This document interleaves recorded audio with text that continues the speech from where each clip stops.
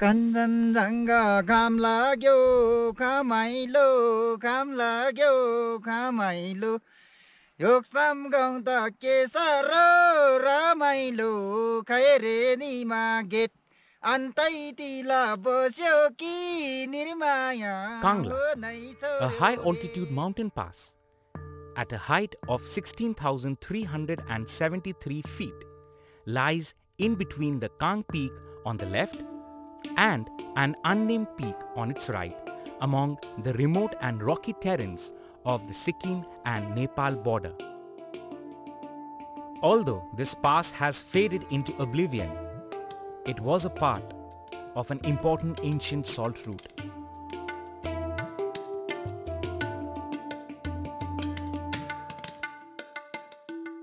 The Tibetans had salt in plenty in the high-altitude salt lakes, but they could not produce sufficient crops because of the barrenness.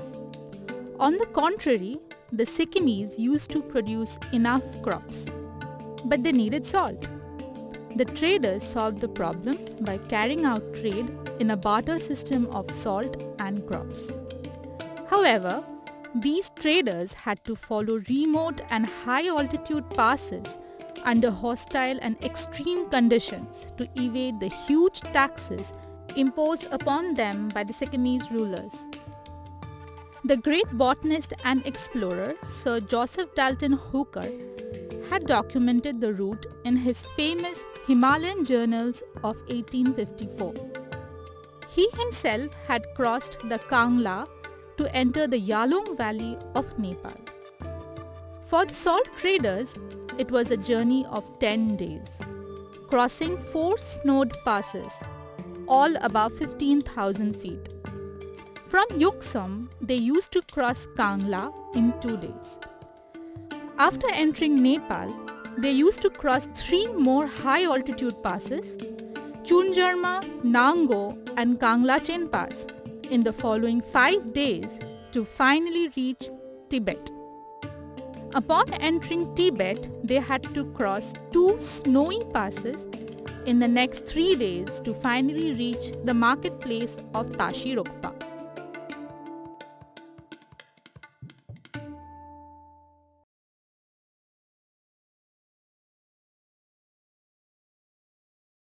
Team We the Bohemians embarked upon the adventure of exploring the ancient salt route up to Kangla in Sikkim. The squadron comprised Ovik, Nilanjan and Rakesh. The trek started from Yuksom, the first capital of Sikkim.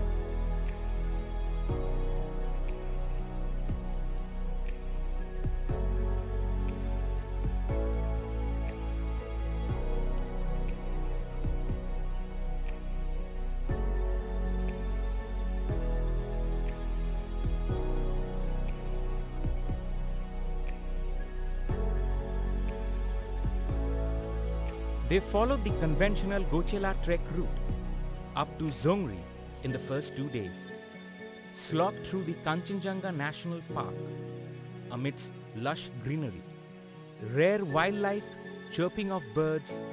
The rhythmic sound of the meandering river was enthralling.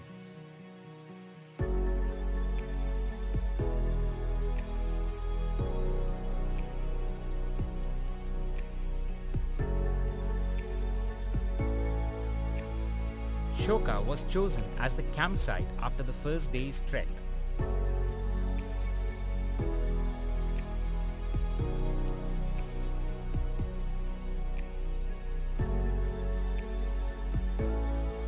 From Tshoka, the trail through the rhododendron thickets led the team to Zongri, the last point of communication with the outside world. From Zongri, the trail to the right leads to Goechela. The one straight is along the Rathong. However, in this venture, the track along the left would be followed.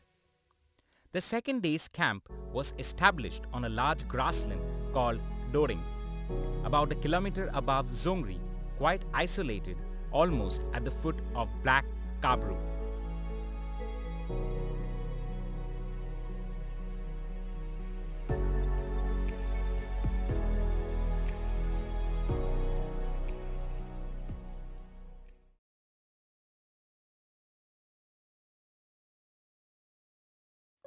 In 1899, British mountaineer and geographer Douglas Freshfield, in his round Kanchenjugha exploration, used the pass Kangla to enter Sikkim from the Yalung Valley in Nepal.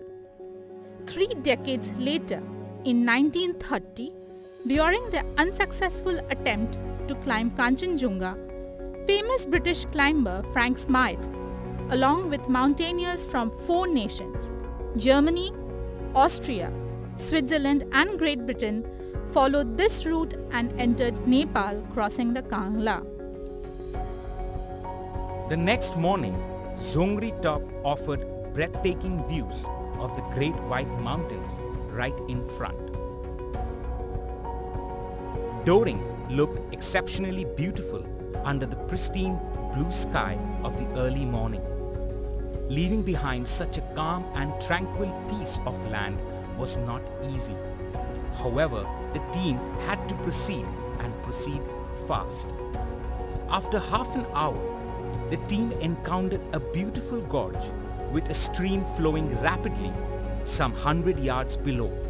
A hike of about a couple of hours downhill through the bushes and thickets brought them close to the stream, to a place called Doring. After crossing the stream, it was an uphill trek through the long and steep section on the opposite bank. Finally, the day's slog ended upon reaching Rolepthang campsite on the bank of Theghaplachu. The 4 days trail went beside the stream of Theghaplachu. By then, the team was above the tree line. Yellow grass in the late autumn, a few thorny shrubs and rocks were all that paved the entire trail. A few rockfall zones had to be negotiated. The color of the mountains in these hidden parts of the Sikkim Himalayas was mesmerizing. The river, scattered into multiple rivulets, was accompanying them. They had to walk across the shallow streamlets, jumping from one rock to another. A gradual ascent on the opposite bank brought them to their campsite at Chhorpanchyang. The most significant part of the journey started the following morning before sunrise. Today, the team would approach the Kangla, the mountain pass at 16,374 feet. The salt traders used to cross to enter Nepal. On my back there is Kang peak, and on my front the peak is unnamed. Earlier the salt traders used to cross this pass from Yuksom, Sikkim to Nepal up to Tasirukpa in Tibet. It took more than 4 days for the team to reach Kangla, a world of lifeless rocks and boulders. The only sign of life they witnessed was a single fenkamal flower they suddenly came across. It is quite astonishing how these ancient traders used to move along such treacherous sections and managed to cross the pass within 2 days from Yuksom with yaks carrying loads.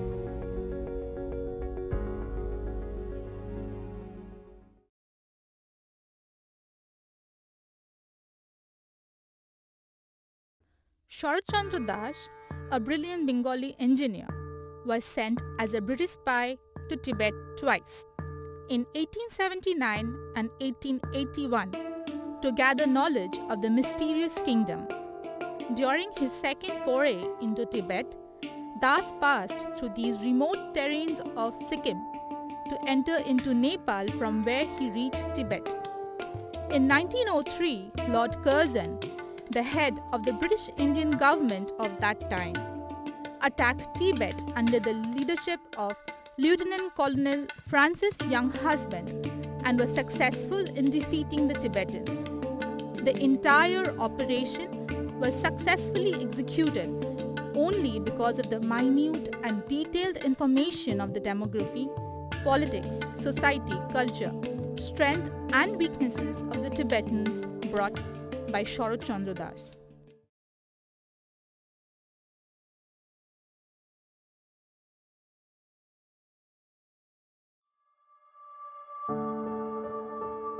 Leaving Chhorpanchyang behind, the team followed the right bank of the riverbed below. It was a long steep ascent up to the Kokling Pass. It took about 45 minutes to climb the steep wall and reach the pass. A relatively less steep descent was followed by a slog through sections of shallow streams. The gradual change in altitude was accompanied by a change in the surrounding landscape as well. Kokling would be a day's destination. While returning from Kangla, the team retraced the path following the great Sharat Chandra Das, but in the reverse direction. Das approached this region from Lakshmi Pokri, Gomathang side, which they would adopt while returning from the pass. From Kokling, the trek started under the bright early morning sunshine the following day.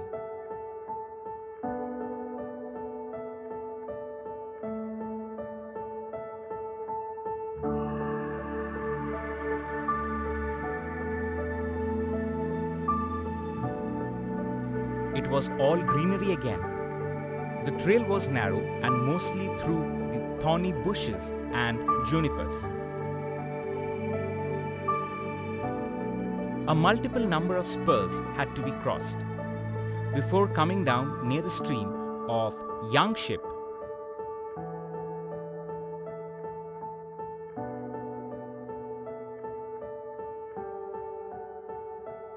From Yangship, a moderately steep ascent led to a beautiful forest of silver fir.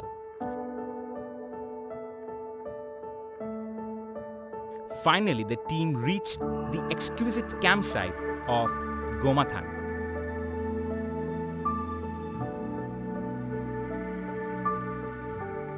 From Gomathang, it was a steep ascent alongside the stream, rushing down the slopes to meet the shallow river below. They took a left detour to bid adieu to the stream, but the gradient of the trail continued to increase further until they reached the foot of another ridge. On the opposite of the ridge was the holy lake, Lakshmi Pokri, covered by a thick layer of clouds. The team proceeded further to reach their campsite just below the pass, Kag Bhir. In the proximity, there exists a pair of lakes called Sikkim Jumle Pokri.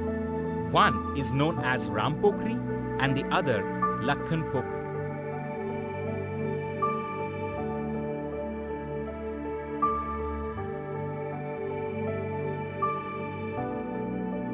There are two mountain passes on the two sides of Danphebir top.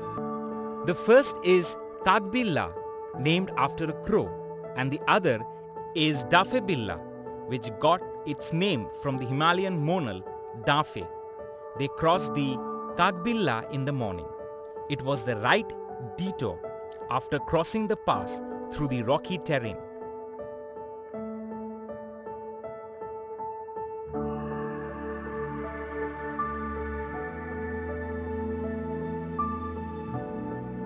It took about 20 to 25 minutes to reach Danphebir in the midst of the clouds. Thick layers of clouds remained and persistent rain continued for the next 2 days.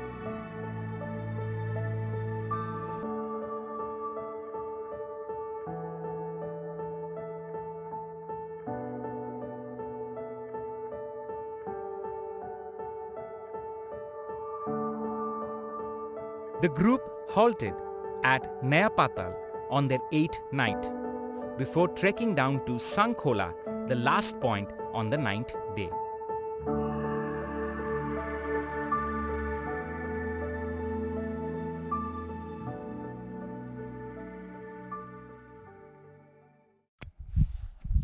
Resam phiriri ho resam phiriri उडेर जाउँ कि डाँडामा भन्जङ रेशम फिरिरी रेशम फिरिरी रेशम फिरिरी उडेर जाउँ कि डाँडामा भन्जङ रेशम फिरिरी एक नाले बन्दुक दुई नाले बन्दुक निगाले मैले टाकेको हैन मायाले टाकेको रेशम फिरिरी हो रेशम फिरिरी उडेर जाउँ कि डाँडा